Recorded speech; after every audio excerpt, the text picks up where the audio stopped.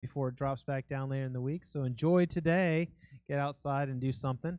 Let's go ahead and stand and get ready to worship God this morning. And I'll start us off with a word of prayer today. Lord, we thank you so much for this beautiful day, Lord God. We thank you that you are here with us, Lord God, that you said in your word where two or three or more are gathered in your name, Lord God, you're in their midst. And so, Lord, we thank you that you are here with us today, Father. Lord, we ask that you will have your way in this time of worship, in this time in the word, Lord God. Have your way today, Lord God. Make yourself known in such a sweet way in our lives, Father. I pray that you will draw us closer to you.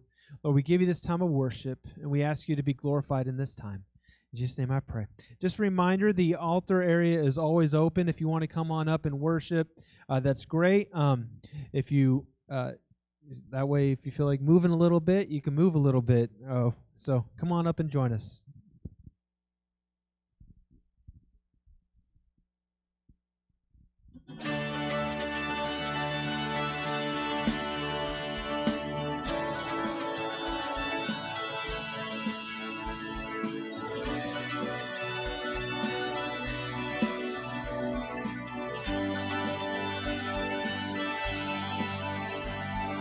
Come all you weary, come all you thirsty, come to the well that never runs dry. Drink of the water, come and thirst no more. Come all you sinners, come find his mercy. Taste of your fable, he will satisfy.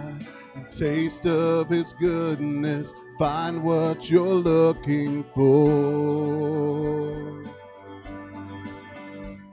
For God so loved the world that he gave us his one and only Son to save us. Whoever believes in him will live forever.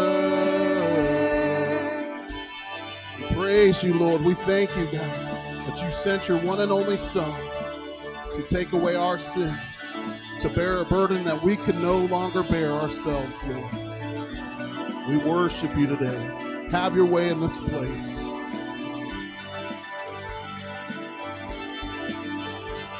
And bring all your failures, bring your addictions. Come lay them down at the foot of the cross.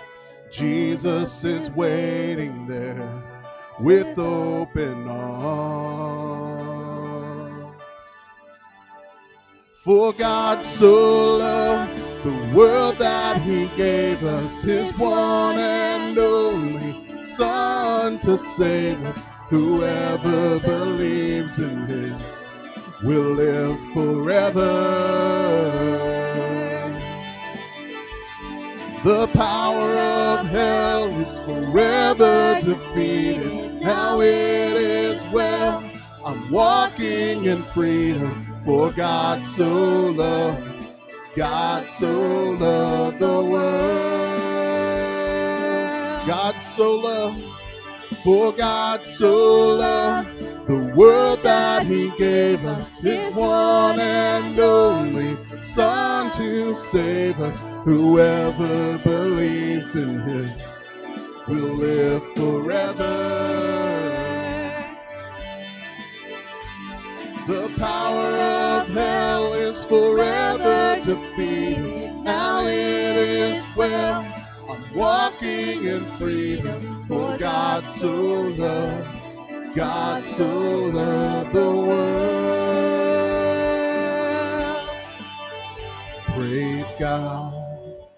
Praise God, from whom all blessings flow.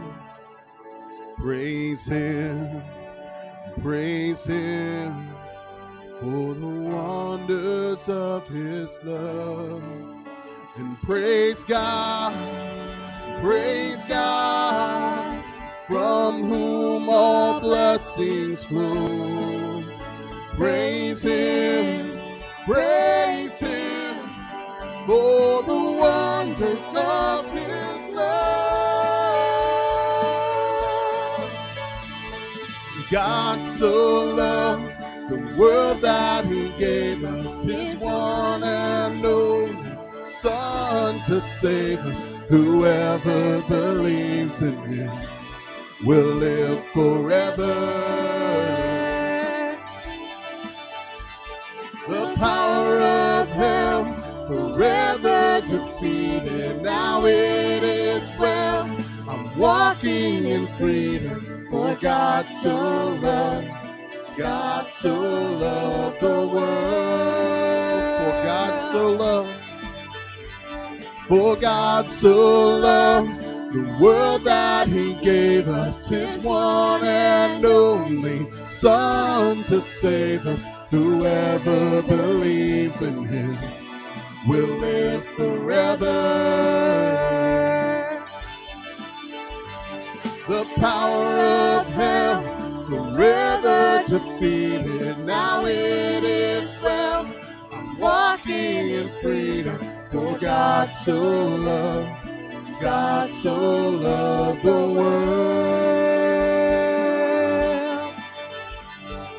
Bring all your failures, bring your addictions. Come lay them down at the foot of the cross. Jesus is waiting there with open arms. We praise you, Lord. We worship you, Lord. We thank you that you take our burdens, you take our praises, Lord God. You take everything that we have to give you. We worship you, God. You were the Word at the beginning, one with God the Lord Most High. Your hidden glory in creation, now revealed in you are Christ. What a beautiful name it is. What a beautiful name it is. The name of Jesus Christ, my King. What a beautiful name it is. Nothing compares to this. What a beautiful name it is. The name of Jesus. You didn't want heaven without us. So Jesus, you brought heaven down. My sin was great, your love was greater. And what can separate us now? What a wonderful name it is. What a wonderful name it is. The name of Jesus Christ our King. What a wonderful name it is. Oh, nothing compares to this. What a wonderful name it is. The name of Jesus.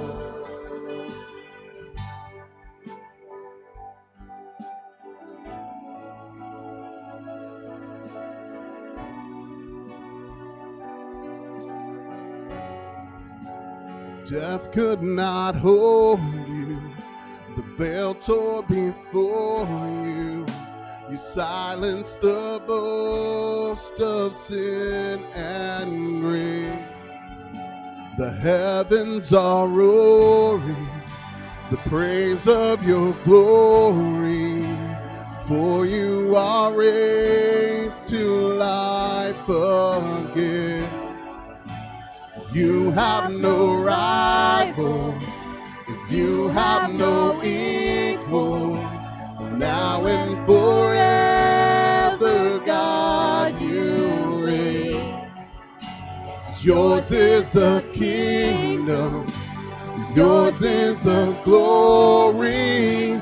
Yours is the name above all names. What a powerful name it is. What a powerful name it is.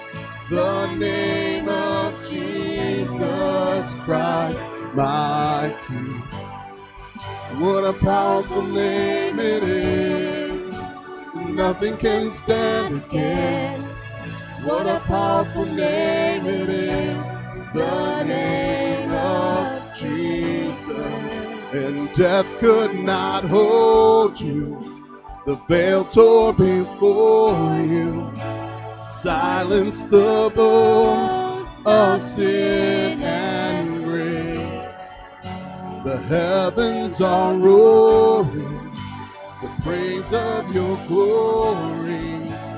For you are raised to life again. And you have no rival, Lord, you have no equal. For now and forever, God, you reign. Yours is the kingdom, Lord, yours is the glory, and yours is the name above all names. What a powerful name it is. What a powerful name it is. The name of Jesus Christ, my King. What a powerful name it is. Oh, nothing can stand against. What a powerful name it is. The name of Jesus. What a powerful name it is. The name of Jesus. What a powerful name it is. The name of Jesus. Would you give the Lord a hand clap of praise? We praise you, Lord.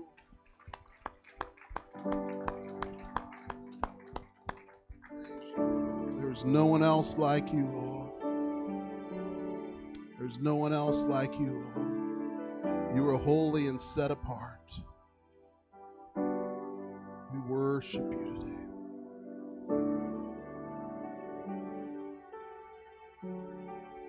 I'm caught up in your presence. Oh, I just want to sit here at your feet. I'm caught up in this holy moment. I never want to leave.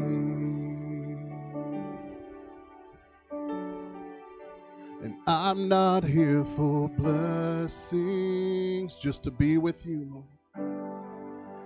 Jesus, you don't owe me anything more than anything that you can do. I just want you. And I'm sorry when I've just gone through the motions. I'm sorry when I just sang another song. Take me back to where we started. I open up my heart to you.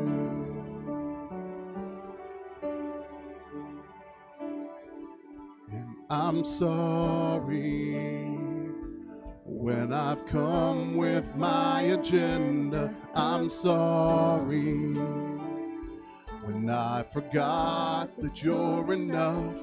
Take me back to where we started. I open up my heart to you. I'm caught up in your presence. Oh, I just want to sit here at your feet. I'm caught up in this holy moment. I never want to leave. And I'm not here for blessings. Oh, Jesus, you don't owe me anything. And more than anything that you can do, I just want you. I just want you. Nothing else. Nothing else. Nothing else will do. I just want you. Lord, nothing else. Nothing else. Nothing else. Make it your prayer this morning. I just want you. Just close yourself off with the Lord this morning. Forget all the other distractions going on in your life. Let's just focus on the Lord right now. Give him our worship. I just want you. Lord, nothing else. Nothing else. Nothing else will do. I just want you. Nothing else. Nothing else. Nothing else will do. I just want you. Nothing else. Nothing else. Nothing else will do.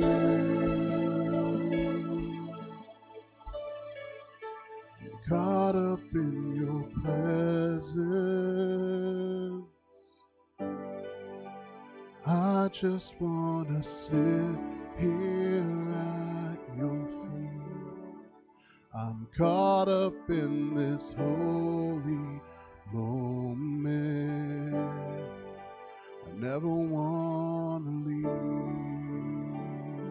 We're here just to gather with you, Lord. I'm not here for blessings. Jesus, you don't owe me anything more than anything that you can do. I just want you.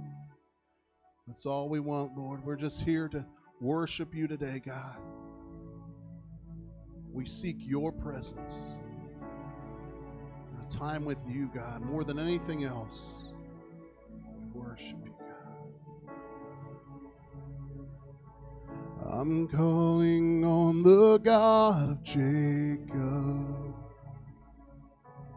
whose love endures through generations.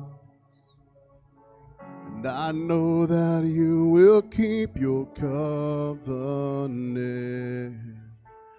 I'm calling on the God of Moses,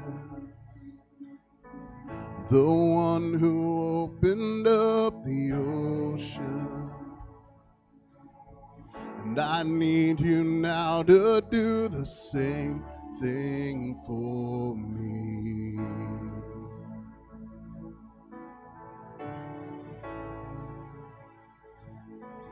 Oh God, my God, I need you.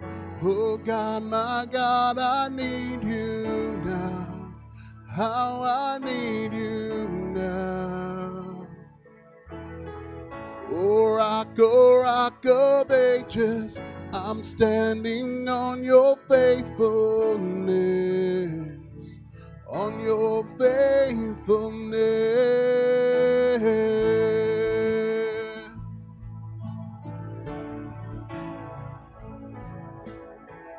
And I'm calling on the God of Mary, whose favor rests upon the lowly.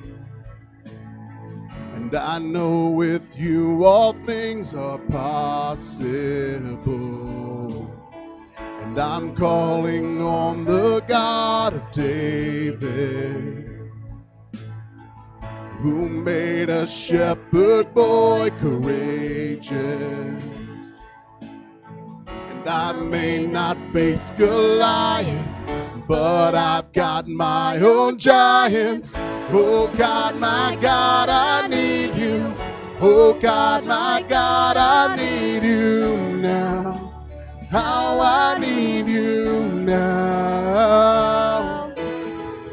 Oh rock of ages, I'm standing on your faithfulness, on your faithfulness. Oh God, my God, I need you. Oh God, my God, I need you now.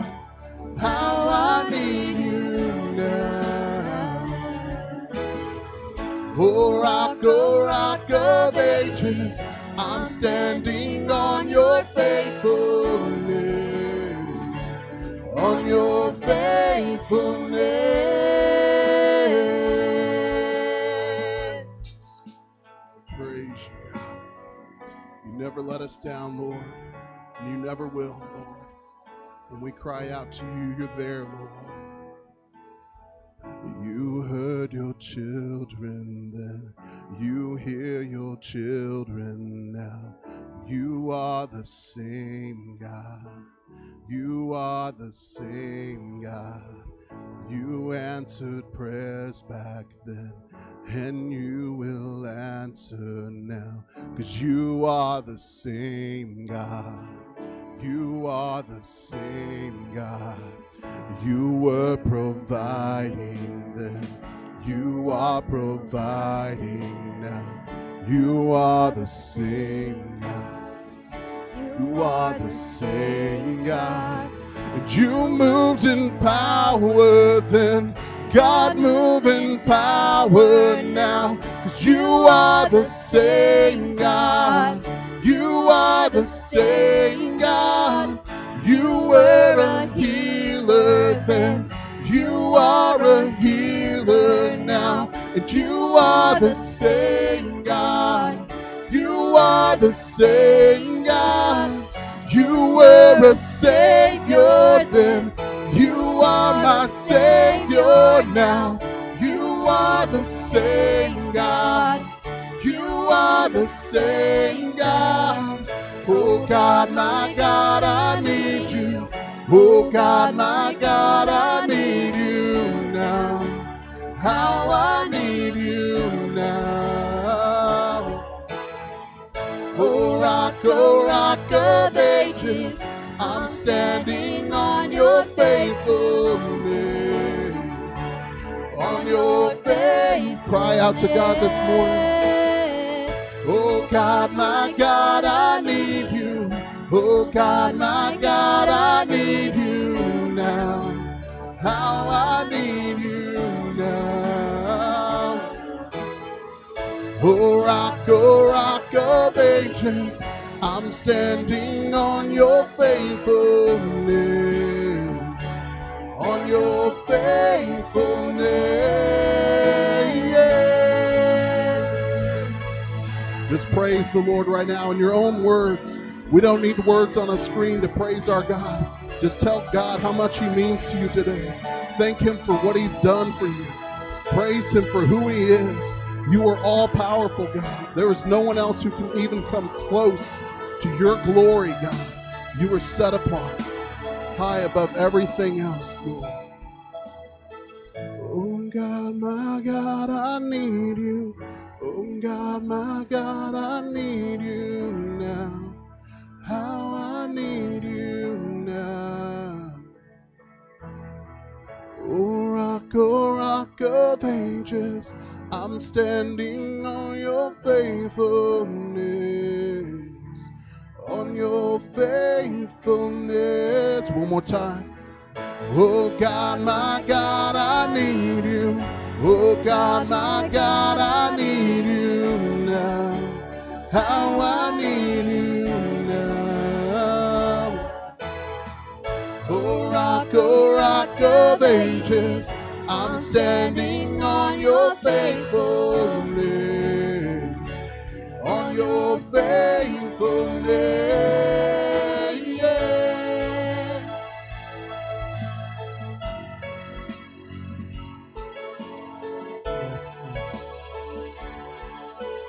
Yes, Lord. Lord, we thank you for your promises, Lord God. We thank you that they are yes and amen, Lord God, that they that you never lie. Lord, I was just in 1 Samuel this last week, Lord, and as Samuel was talking to Saul, you said that God is not man that he would change his mind.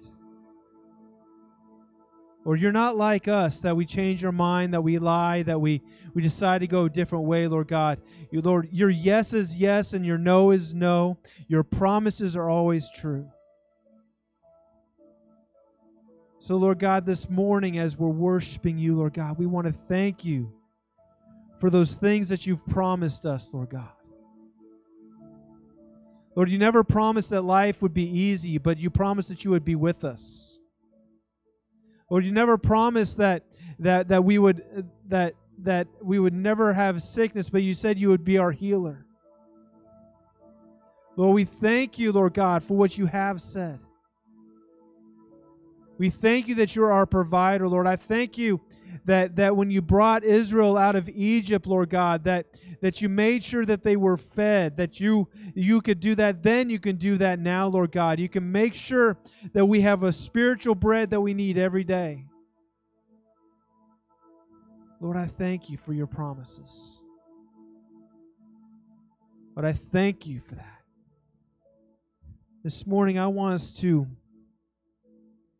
if there's any promises that you feel like maybe God has forgotten about,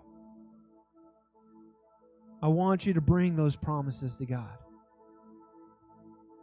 I want you to bring these promises, bring these things, bring these issues that you're carrying, that you know God wants you to give it to Him.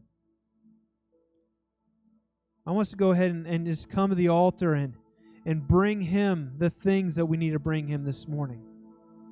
Thinking back to the word that we had last week. Somebody else came up to me after church and said, Pastor Matt, I felt like I got this picture of a golden retriever. That he loves to bring gifts to their masters. I had a cat.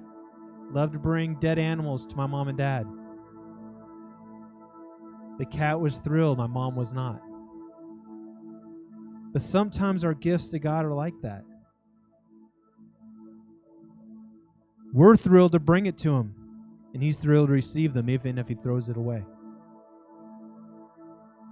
So this morning, let's bring our needs. Let's bring these things that we need to give to God. Let's bring it to God this morning. I don't know what that means for you.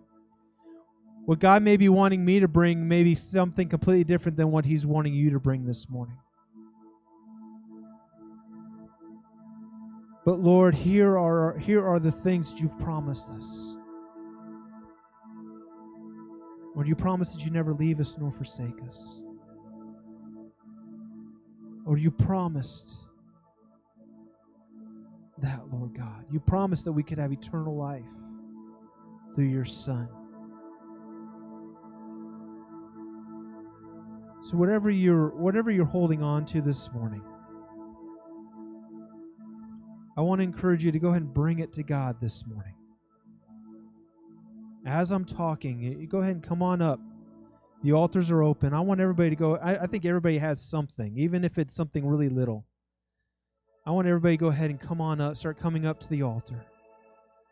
Start making your way.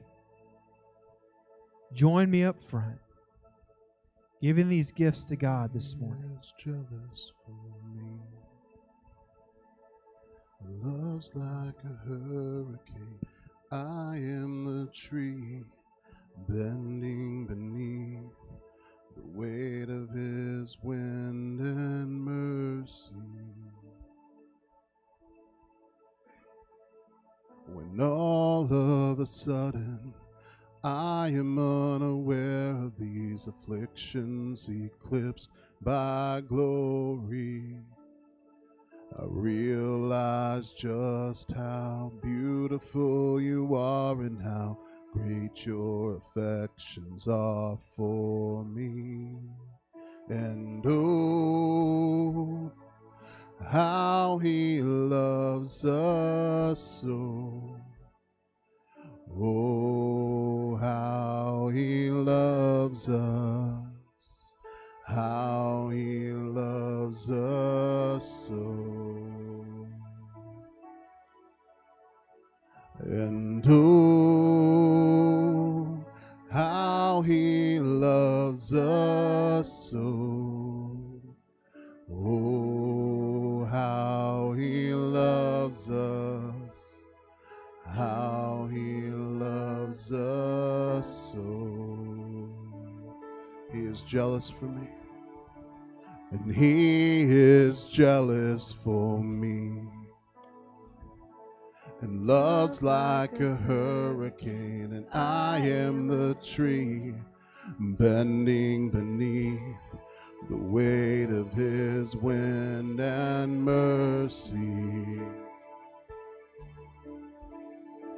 When all of a sudden I am unaware of these afflictions eclipsed by glory, I realize just how beautiful you are and how great your affections are for me. And oh, how he loves us so. Oh, how he loves us, how he loves us so. And oh, how he loves us so. Oh, how he loves us, how he loves us so. Yeah, he loves us. Oh, how he loves us. Oh, how he loves us. Oh, how he loves. Yeah, he loves us. Oh, how he loves us. Oh, how he loves us. Oh, how he loves.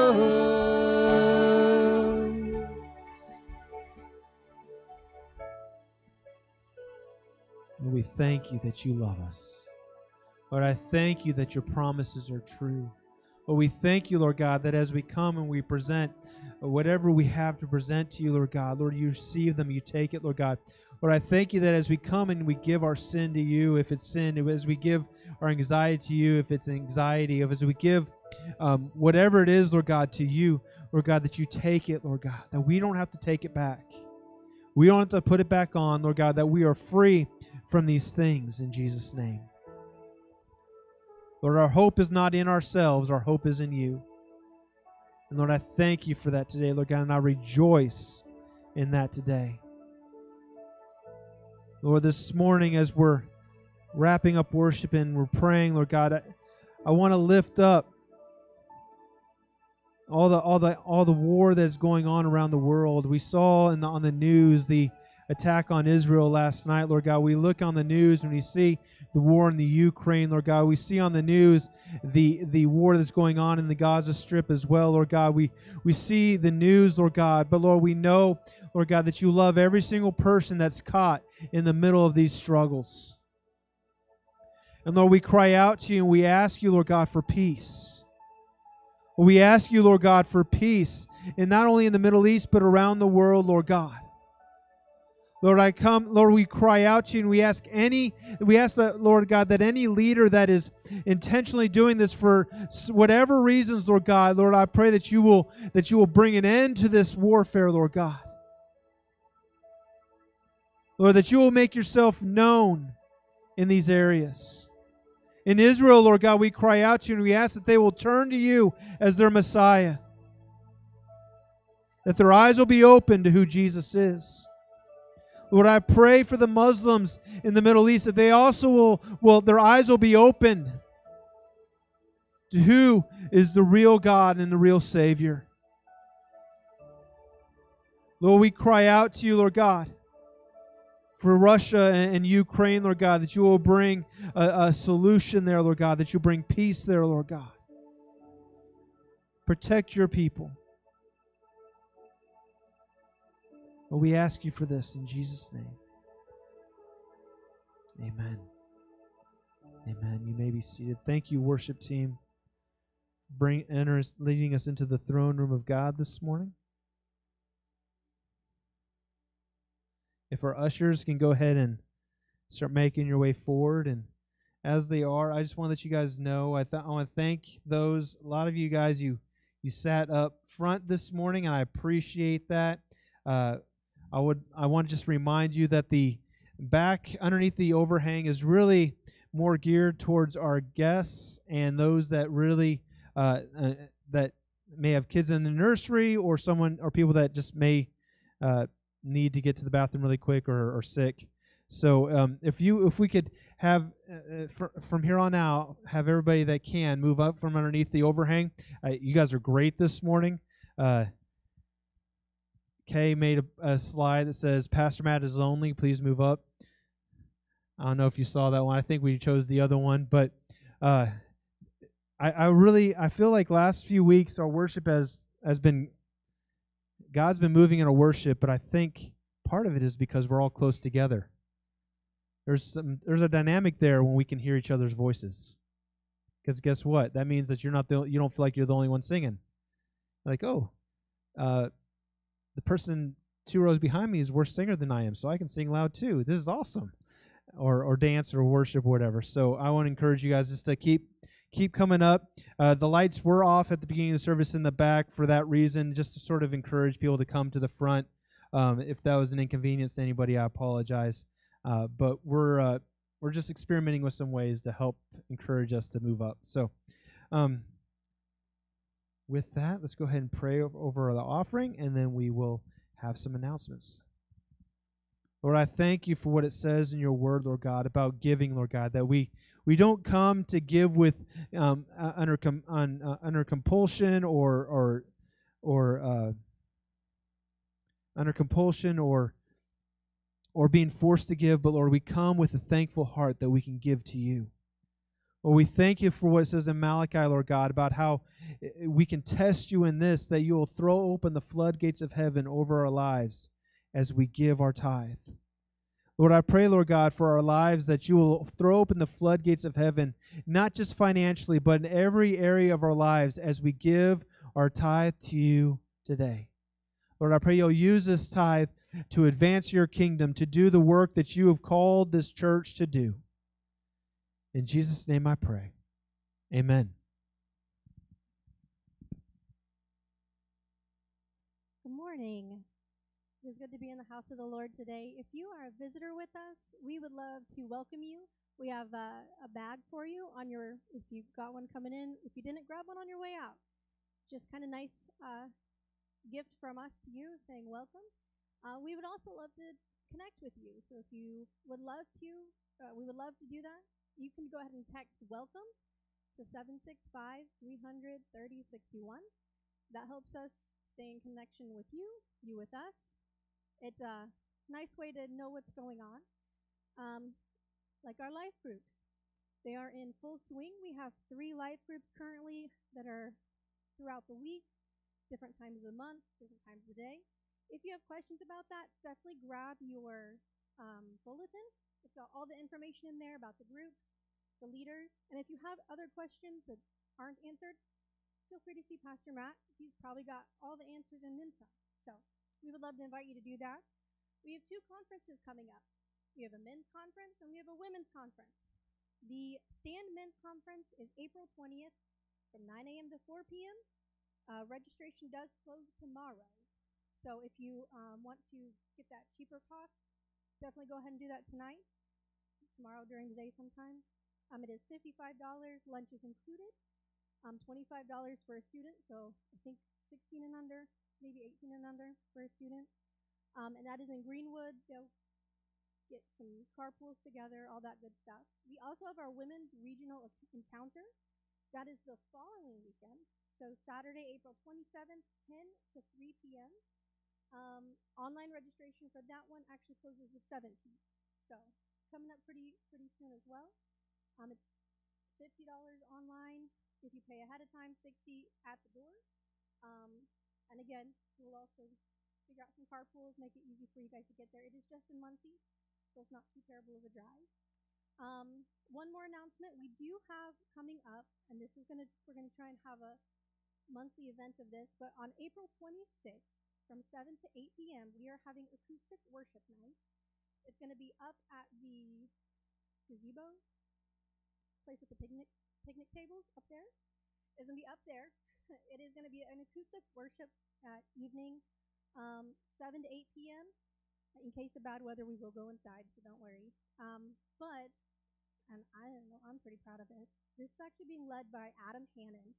So if you have questions, comments, concerns, requests, definitely go ahead and see Adam. He would love to answer any questions you might have. And we hope to see you guys out for that acoustic worship night as well. I forgot one more announcement. On Wednesday, we are going to be voting on selling two things: the piano and one of our vans.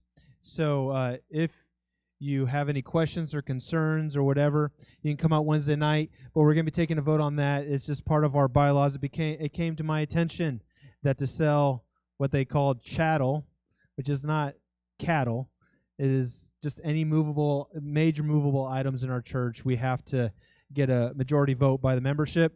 So if you're a member and you want to have your say on that, come on out. Doesn't mean we're not voting on bringing the piano back in. We're voting on whether to sell it or not. So just wanted to make you aware of that. So come on out Wednesday night for that. We're going to do that first thing, and then I'm going to have a teaching that night as well, and we'll have a time of prayer. So it'll be a good night regardless, not just because of the vote. We're going to have a great night anyway. So, and then men, I want to encourage you. I just want to, this is one last pitch for the men's conference. If you're not sure about if you want to go or not, listen, I want to highly encourage you to consider going. It is going to be a great time.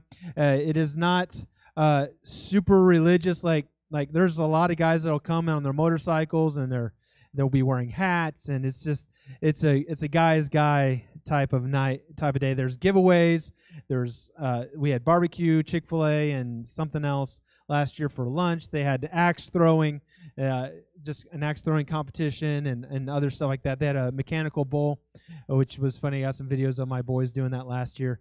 And so come on out and join us. If you are planning on going, if you've already signed up, please, there's a sign-up sheet in the back.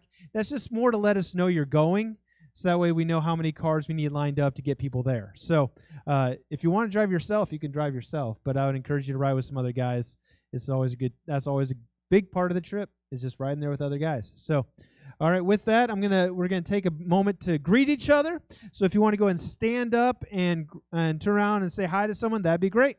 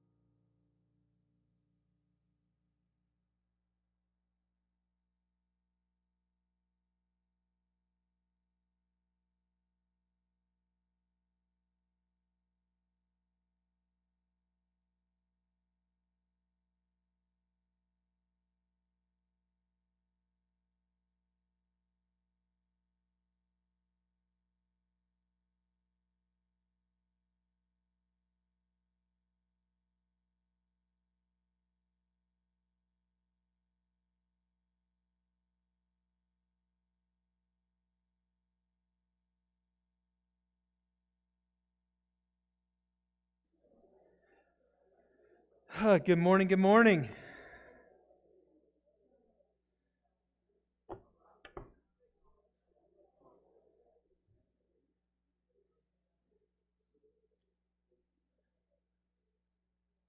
What a good day it is. Good morning, good morning. I'm excited about what God is wanting to say to us this morning. So, if you have your Bibles, I just want to let you know I'm going to be kind of all over the place, not really. We're going to be in 1 John 4 quite a bit. And they do not have everything that I had. Brayden, can you go get my computer? It's on my desk. Thank you. So my app is supposed to talk to my iPad. Apparently, it didn't talk to my iPad. So I'm like, I don't have everything in here. So he's going to get that for me. But we're going to be in 1 John quite a bit this morning. I was so thrilled with how things went last week. Who enjoyed the eclipse? Everybody burned any holes in their eyes by looking straight at the sun before time? No? Okay. Good. Thank you, buddy. We had a blast. We were able to go to one of Braden's friends' house for that, and they had a bunch of people over, and it was a good time. My parents came in town for that. My mom, the last eclipse that they had, it went through Omaha, but that's where they live, and it was cloudy and rainy and stormy that day. And so she's like, I'm not missing this one. And so she actually initially made reservations in Evansville, and then she found out it was hitting us just as good as Evansville. So she's like, I'm going to cancel my hotel reservations. I'm going to come up and stay with you guys. We're like, all right, come on up. So we had a good time with them. We also, last week, had a great time with Steve helping with the message last week. That was a blessing. It was a great time. He asked me a question that I wasn't anticipating, and you guys heard a very honest answer. And so I just wanted to elaborate just a little bit on it in case you have any questions. When I said for the most part, when he says, is this a word of God? I feel like it is for the most. And what I mean by the most part is when I was growing up, my dad always said, leave room for it being your opinion. So don't ever say, thus saith the Lord to anybody, because what if you're off? And then there's no room for them to say, no, that's off because you said this is from God. Does that make sense? So I think most of the messages I preach is from God. I spend a lot of time in prayer. There are times I preach messages that I really don't want to preach. To be honest with you, I have wrestled with some of them, and it's because God has told me, you need to preach this. I'm like, I don't want to preach this. I want to preach this. He's like, doesn't matter what you want. This is what I want you to say to my people today. So I just want you to be aware that does happen from time to time. And so I just want to elaborate more on that phrase for the most part. Does that make sense? Understand where I'm coming from there? Also, I didn't really see it from where you're coming from. Apparently, Pastor Chris did. He said, actually, what I heard it as is, if you're having a hard time hearing the voice of God, you can come on a Sunday morning when God is speaking to us. And so that's also just a way that we can look at it. But I don't want to put so much pressure on myself saying, I am the prophet or whatever. I'm not. I try to preach what I feel like God is saying to us as a church. So this morning we're going to be looking a little bit further at it. We're going to be looking a little deeper. The title of today's message is Knowing the Father's Heart. So last week we looked at hearing His voice. This week we're going to look at what is His heart towards us. What is His heart towards us? For some reason, we have this idea in our world that God is this angry being who is out to punish us. And yes, He does get angry. I'm not going to lie. I'm not going to say, our God never gets angry. He's always happy-go-lucky. He's a jolly old man in the sky. I don't think that that's the case. I do know that He gets angry. We see evidence of it in the Bible. We see evidence of it when He gets frustrated with His people in Israel. And He says, you have been neglecting me. You have been rejecting me. You have been worshiping other idols. You've been worshiping other gods. You've been sacrificing your children to Moloch. this is enough. I'm going to bring punishment. This nation is going to come against you, and you're going to be destroyed. I'm going to send you all to Babylon in slavery. For the most part, I'll leave a remnant behind because I need to punish you. And I believe that God punishes those He loves. But I also don't think He's a God that's only punishing those He loves. Does that make sense? When I'm with my kids, when I'm with my with my boys, or even with my dog, I'm not always punishing them because I love them. I'm also loving on them because I love them. Does that make sense? I'll give my sons a hug. I'll allow my dog to sit on my lap, even though she drives me nuts sometimes, and I'll give her some pets. I'm not always an angry dad, just like God is not always an angry God or an angry father as well. So I do believe He does get angry, but He is not always angry. He's not always out to punish us. We need to remember that it says in 1 John 4:16 that God is love. It says this in the whole verse. It says, "We know how much God loves us, and we have put our trust in His love." God is love, and all who live in love live in God, and God lives in them. While we do need a Father, while we do need to fear God, and the fact that the fear of God is the beginning of wisdom, we fear Him in a sense of awe and wonder. But what's amazing is that in spite of this, His love for us is much bigger than we can fathom. I don't want to say we don't need to fear God. Listen, I'm getting somewhere, but I do want us to understand the fear of God is not just a terror of God. It is an awe and wonder of God. Now, people who don't know Jesus should be in terror of God, because they're going to face His wrath, His punishment for all eternity, and that should scare the living daylights out of us. But once we become children of Him, it's not so much a terror as it is a sense of wonder and awe of our God, because of how great and how awesome He is. So we fear Him in the sense of awe and wonder, but what's amazing is that in spite of this, His love for us is much bigger than we can fathom. So much so that He had to have a way for us to be with Him, and that is what we see John 3:16.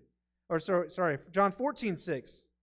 We're going to look at 3:16 later. At 14:6 says, Jesus told them, "I am the way, the truth, and the life. No one can come to the Father except through me."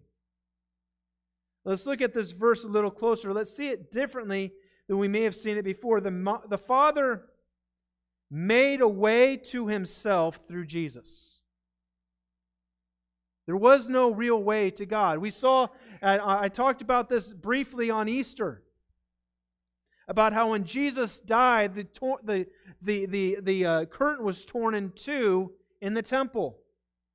That curtain was there to separate all of us from God, not just from His God, but from dying due to the overwhelming glory that was behind that curtain.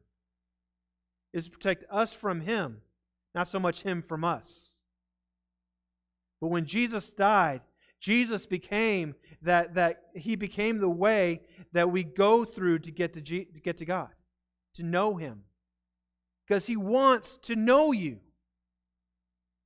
You see, Jesus made a way because God said, "I want to know every single person that is ever going to live." And the only way to Him is through Jesus.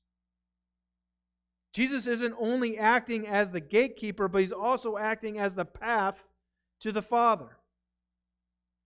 So the first thing that we need to understand is that the Father wants to be with us. The Father wants to be with us. We need to get that. That's why at first I said, we talked about how a lot of times we think that this God is angry and we don't want to get near Him because if we get too close to Him, we're going to get His wrath. And we see this perverted idea of how God is. But in reality, God wants to be with you. He wants to be with all of us. Just think about that for a second. Seriously, I want to pause for the next 15 to 20 seconds, and I want you to think to yourself, God wants to be with me. Just think about that. Let's just take a second. I'm going to stop talking for the next 20 seconds. Just in your own heart, in your own mind, just come to terms with the fact that God wants to be with you.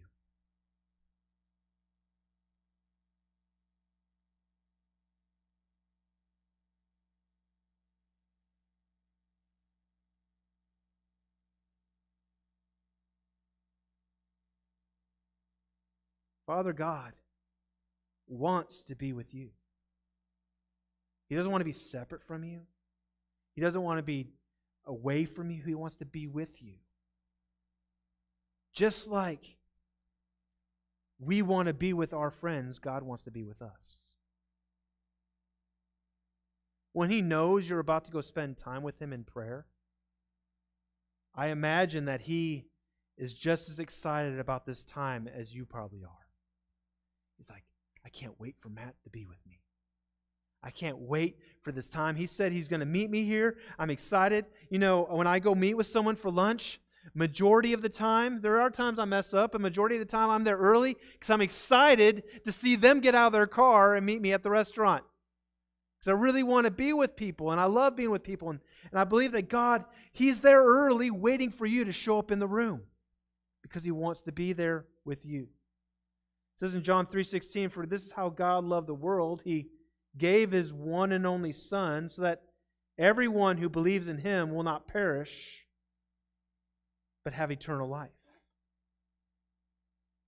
The word for love here is this word in the Greek, which there's like 3 or 4 different words for love, and this one is agape, which in its full meaning, it means to show love, to demonstrate love, to take pleasure in, to love based on its regarded value. God has, so when God so loves the world, when God so loves you, put your name in there for the world, for God so loved Matt Malik that He gave His one and only Son that I would not perish but have eternal life. God had so much pleasure in the thought of having a relationship with me, with you, with the world, with the human race. He regards our value. He created us to be with Him. And so God has such a high regard for us. He takes so much pleasure in us that He literally sent His Son to make a way to Him for us. This verse, using this word, shows us that He wasn't pleased with the old system. In fact, it was the plan from the beginning of time, ever since Adam and Eve committed the first sin and caused there to be separation between us and the Father, for Jesus to be the one and only way for us to the Father. The second sin entered the world, God had a plan in place. We see in the Scriptures that a day is as 1,000 years, 1,000 years is as a day. So the Old Testament really isn't that long for God. He was making preparations. He was showing us our need for a Savior because the sacrifices that we had to make to be with God were not good enough. It was probably frustrating. Think about this. With Jesus, you can come and give all your sin to God. And then you can turn around and slip up. But guess what? He's ready to forgive you right away. In the old system, you make a sacrifice and you go away and you slip up. You have to wait till the next sacrifice. That had to be frustrating. But God made a way so we could be with Him. Why? Because He loves us so much. God the Father and Jesus were willing to make the biggest sacrifice so that you could be with Him. His heart for us is filled with love. And because of this, He wants us to be with Him, to have access to Him, to hear His voice like we talked about last week, and to know Him. And when this happens, something awesome starts to take place. When we spend time with God, when we spend time in His presence, I don't know if you've ever noticed this, but when you spend a lot of time with someone who's got a lot of influence, suddenly you start to change a little bit, be more like them. I used to make fun of, I knew people growing up, I used to make fun of them where they would go to the north, they go up to New York, they start sounding like a New Yorker. They go down to the south, and I can't do the southern accent, but they start sounding from from the deep heart of Tennessee.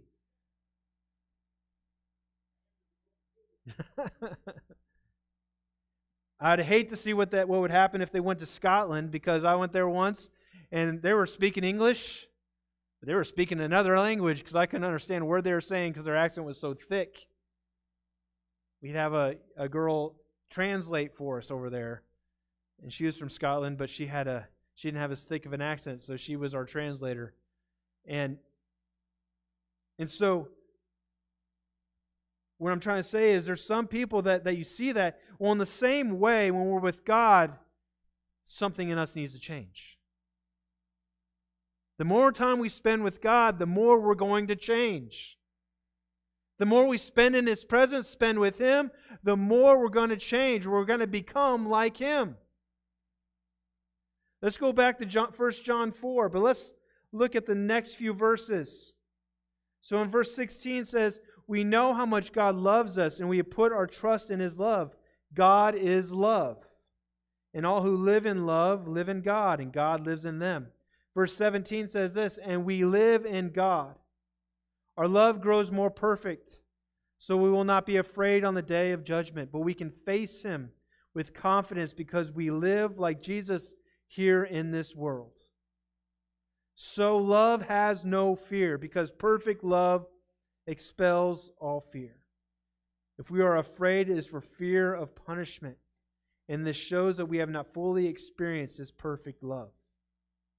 We love each other because He first loved us. We see three things here. When we are with God and know His love, we will begin to live like Jesus here in this world. How did Jesus live? One thing that we see in Jesus' life that is very common was that He had compassion for the hurting. It says in Matthew 14:14, when Jesus landed, so He was on one side of the lake. He did a lot of miracles. I think He even fed 5,000. And then He goes across the lake, and when He landed, He saw a large crowd. Sure, He was tired after sailing across that ocean, or not ocean, but the sea, or the Sea of Galilee. Or it's not, whatever. It was like a big lake. It wasn't the ocean.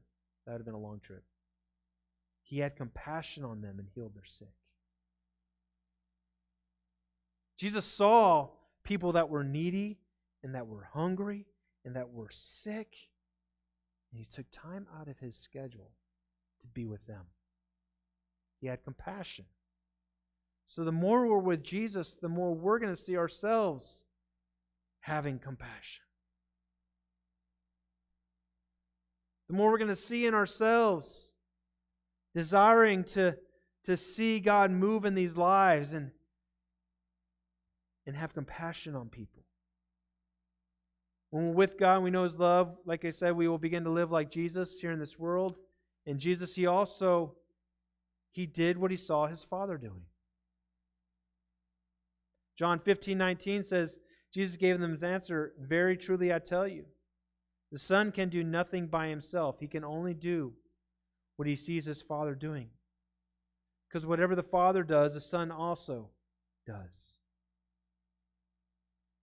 When we spend time with God, we will begin to do what we see our Father doing. The more you spend with Him, the more you're going to know His voice. The more you know His voice, the more you can follow His instructions. I remember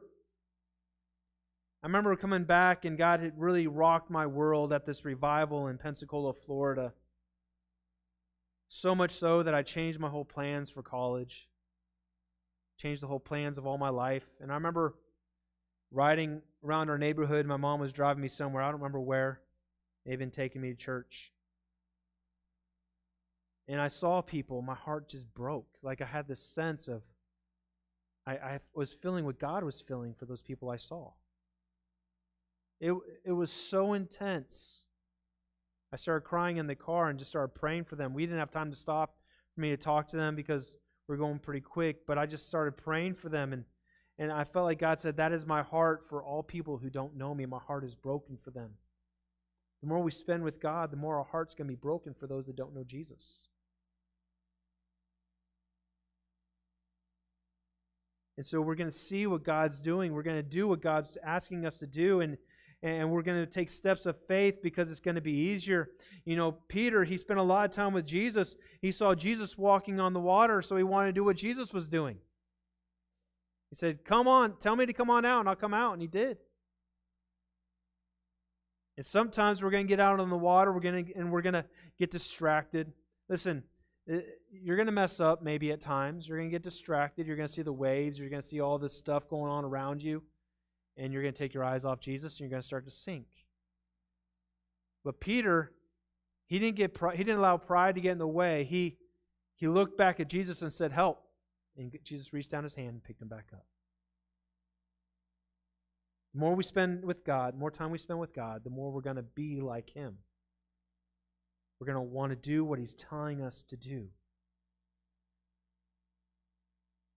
Another thing that we see here, so the first thing we saw here is that we need to live like Jesus here in this world. Second thing we see is that we will not know fear. The fear in this verse is the word phobos in Greek, where we get the word phobia. But this word can actually be used in two ways. One that will cause a terror. So if you have a phobia of a spider, arachnophobia, and you see a spider, it's going to petrify you. It's going to scare you. I think there are some people in this world that, and they actually have a phobia of God. They are terrified of God because they're not living for Him. They're terrified. They think this God is out to punish them, and He really doesn't want to punish them when He wants to bring them to Him. But if they reject Him, He's got no choice but to punish them. Does that make sense? So there is a terror. But those who know Jesus, there's another phrasing, there's another way to talk about this fear, and it's one, like I mentioned earlier, that is awe and wonder, and is the same word that is used in the Hebrew. So the Hebrew didn't use the Greek. Okay, I don't want you to get this wrong, with misunderstanding here. But the word that, so they translated some of the Hebrew into Greek for the Septuagint, and I believe the same word that is used for fear in Proverbs 9:10 is the same word that's used here about terror, but it says the fear of the Lord is the beginning of wisdom, and knowledge of the Holy One is understanding. That is a proper piety and awe, where we are in awe and we do fear Him, but it's healthy. It's healthy. We're afraid of displeasing Him. Not that He's this horrible, ugly, mean God, but I don't want to displease anybody that I'd really love. I don't want to displease God. I want to do what He's calling me to do. But you're not going to know the fear, the terror fear that we had before we knew Jesus. What John is saying here is that we no longer have to be in terror of God and what will happen when we die, because Jesus has taken our punishment for us. Separation from God for eternity is not in our future if you know Jesus. You don't have to worry about that anymore, but those who don't know Jesus do. So the first thing we saw is that we can live like Jesus on this earth. The second thing we see in these verses is that we will not know fear that will separate us from God and be in terror of God, or that He has taken the punishment for us. And the third thing is that when we know God's love, we will love each other. Not with a fake love, but with a real love. One that will not gossip or backbite. One that is talked about in 1 John 4:20 through 21. Whoever claims to love God yet hates a brother or sister is a liar. Whoever does not love their brother and sister whom they have seen cannot love God, whom they have not seen. And He has given us this command: anyone who loves God must also love their brother and sister. I appreciate the love I get from people in my life because I'm not perfect. And when we love each other with this type of love, that even when we do something silly or we make a mistake, we're still going to love each other. Even if I don't do this, I don't think I've ever done this, but even if I put the plastics on the bottom rack in the dishwasher and my wife gets mad because all the plastic melted, she's still going to love me. Because we have a love for each other. She'd be upset with me, and then we have to go buy a bunch of new plastic dishes, but she's still going to love me. In the same way, we need to love each other. And real love will not gossip. It will not backbite. It will want the best for each other. And so by knowing God, like we said, or like I started talking about earlier, I want to elaborate a little bit more on this. By knowing God, it will change us. Knowing God will change us. It will. It's going to be something that is phenomenal. We will become like Him. It'll change us from the inside out. And the reality is, the way we're going to be changed is the way that we were created to be from the very beginning. We will be changed to how we're supposed to be. We will be changed to how we are really meant to be. I love reading through the whole Bible because you see the whole story. You see from the beginning to the end. You see the full idea of what God wanted for you and for me. God did not want us to have to come to Him and have to have a sacrifice for our sins. He wanted to have fellowship with us from the very beginning. That's why He created man. He didn't create man so we'd be separated from Him. He created us so that we could be with Him. We see this throughout the Scripture. It says in Luke 6:43 through... Lost my spot. Luke 6:43 through 45. A good tree can't produce bad fruit, and a bad tree can't produce good fruit. A tree is identified by its fruit. Figs are never gathered from thorn bushes, and grapes are not picked from bramble bushes. A good person produces good things from the treasury of a good heart, and an evil person produces evil things from the treasury of an evil heart. What you say flows from what is in your heart. When we follow Jesus and get to know God better, we will no longer be the dead tree. We'll no longer be an apple tree that's no longer producing apples. Because we'll be connected to the real source of life, and we'll be doing what we were meant to do all along. If an apple tree is not producing apples, something is wrong, and it needs to be fixed. In our lives, God doesn't want to change us so that He's like, well, I'm not pleased with how they are. No, really what He sees is who you're supposed to be, and He wants to bring that into life. See, I think that a lot of people think that when we become Christians, God wants to change us, and we're like, we don't really want to be changed. That's not the case. Really, what He wants to do is He wants to bring the life that was supposed to be there out of you.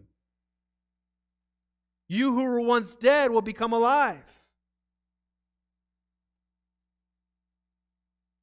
It says in 2 Corinthians 5:17, it says, this means that anyone who belongs to Christ has become a new person. The old life is gone, a new life has begun. When we spend time with God, life will happen. It will continue to happen. We'll continue to grow and be more like Him. Philippians 1:6 says, and I'm certain that God, who began a good work within you, will continue His work until it is finally finished on the day when Christ Jesus returns. In Ephesians 4:22 through 24, it says, throw off your old sinful nature and your former way of life, which is corrupted by lust and deception. Instead, let the Spirit renew your thoughts and attitudes.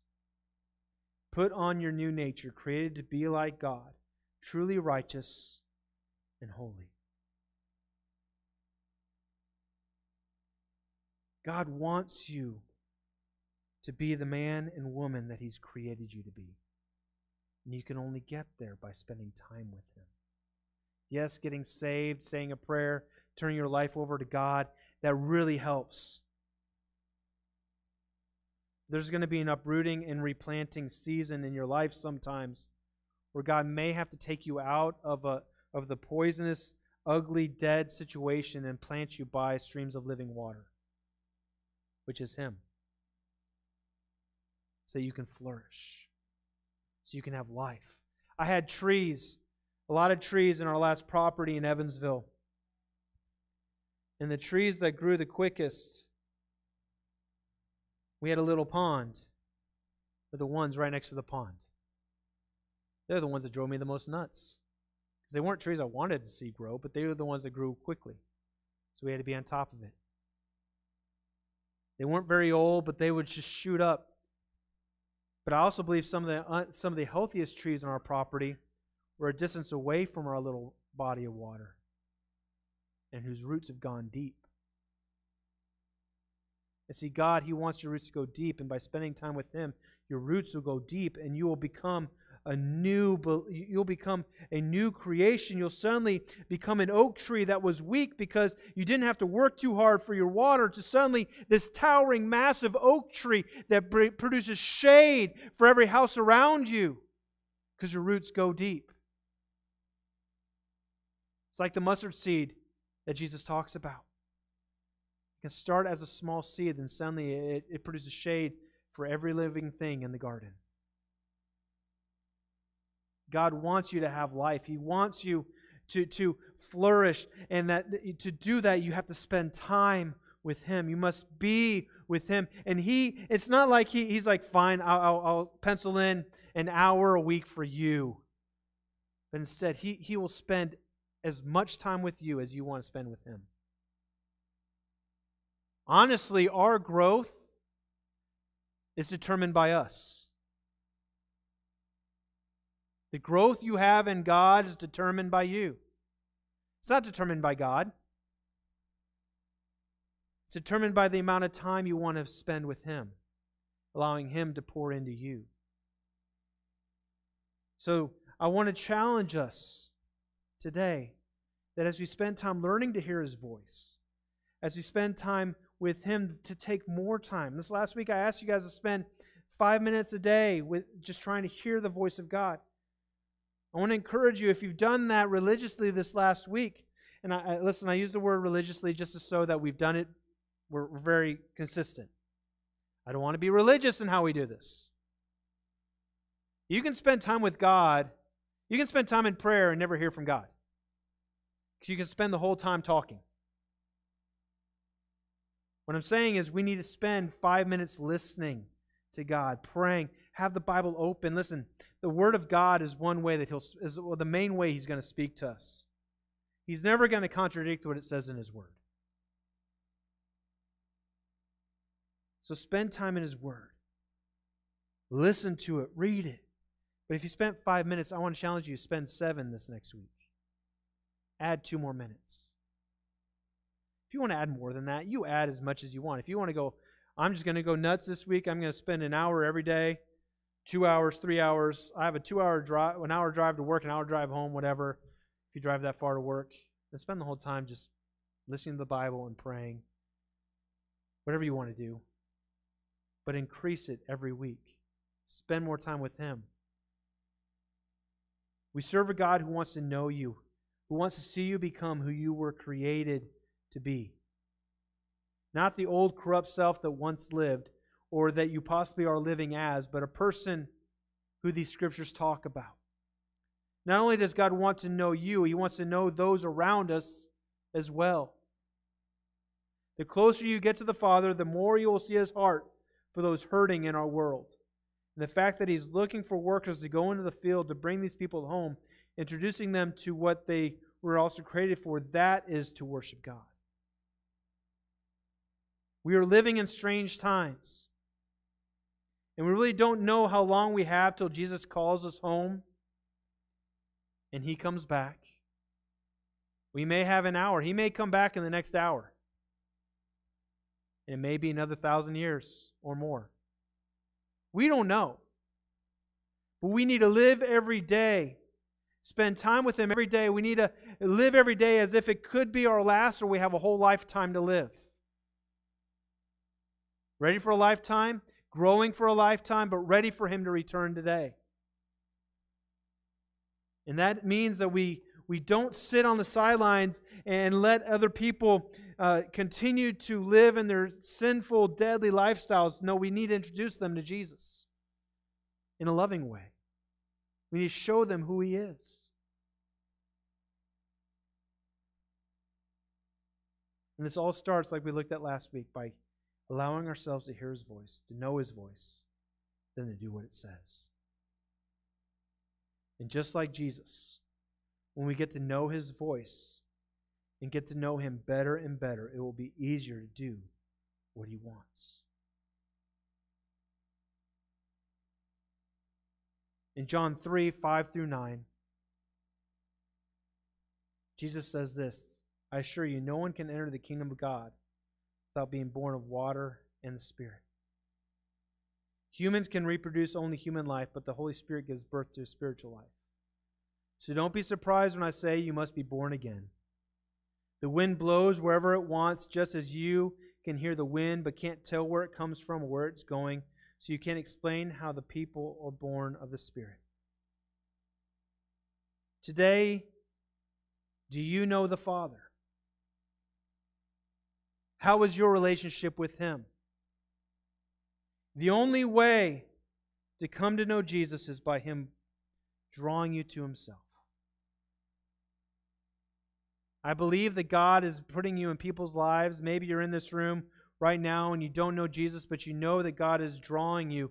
Listen, the only way people in our lives can know Jesus is by the Holy Spirit pulling them and bringing them to Himself. And He's put you in their life to help bring them to Himself. Today, do you know who the Father is? Do you know the Father? How is your relationship with Him? He's not far away, but He is near. He is calling your name. How are you going to respond to Him today? I want everybody to go ahead and stand with me.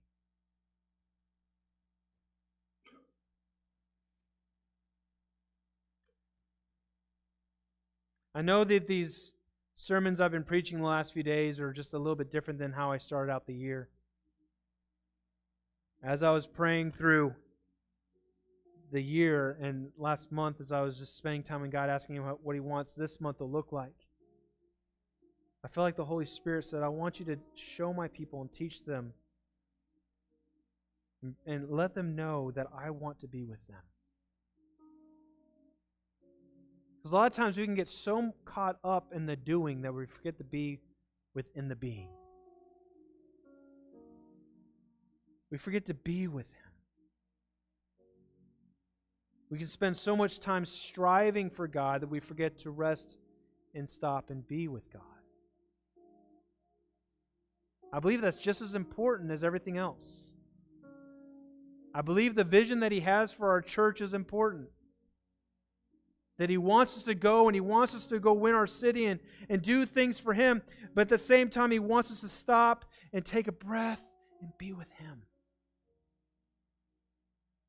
Have a relationship with Him. Some of my favorite moments with people I love is just being with them. I do enjoy, to a point, don't tell my wife this, she's not in here. I do enjoy gardening and doing yard work with her to a point. I don't want her holding that over me. Just kidding. Because that means I'm also spending time with her. But I just love being in the same room as her. Talking. Enjoying each other's presence. Even watching a show. Whatever, we're together. Doing the Wordle. Seeing who gets the best score. But I love to be with her. See, God, He wants us to be with Him. He wants us to do stuff with Him, but He also wants us to be with Him. He wants us to work with Him instead of for Him. And so this month, we're going to be taking a breath. We're going to just remember that God wants us just to know Him. And today I just felt like I need to share that He wants to know you. The King of all creation wants to know you. He loves you. He cares for you.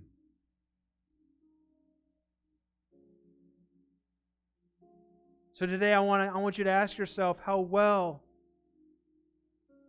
do you know the Father? Have you allowed yourself to know Him? To be loved by Him? To be close to Him? Or have you been so afraid that you've kept yourself at arm's length away because if you're afraid of getting too close because of what He might ask of you?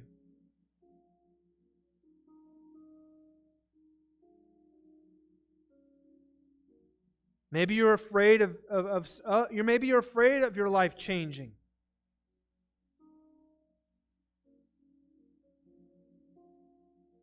But here's the thing, if you're living a life apart from God, it's not a life-filled life. It's a life filled with death. Doing life with God will bring real life to you.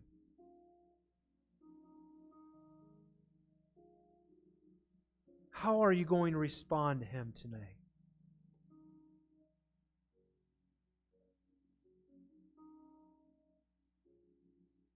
I want everybody to go ahead and bow your heads and close your eyes. If you're in this room today and you're saying, Pastor Matt, I don't know God. I know about Him, but I really don't have a good relationship with Him. Maybe you're not saved. Maybe you've given your life to Jesus, but you really haven't spent time building the relationship with Him. The idea of Him having this deep love for you is just kind of foreign to you. You're saying, Pastor Matt, I want to know Him better. I want to know the love He has for me. If that's you, I want you to raise your hand in this room. See those hands. Anybody else? See that hand. Anybody else? Don't be shy. This is just you're being honest between you and God. Say, God, I really don't know you like I need to know you.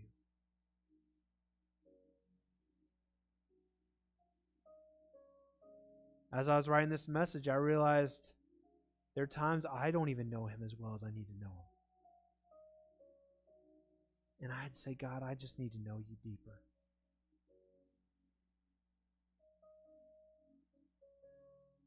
I need to learn to rest, to not strive, be with you in the middle of the busyness. It reminds me of the story of Jesus. If you haven't heard this one, go look it up. There's another time, there's a time He walked on water. There's another time they were rowing across the lake.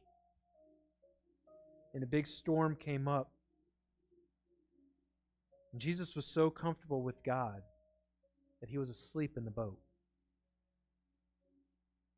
Some of you may be going through storms in your life.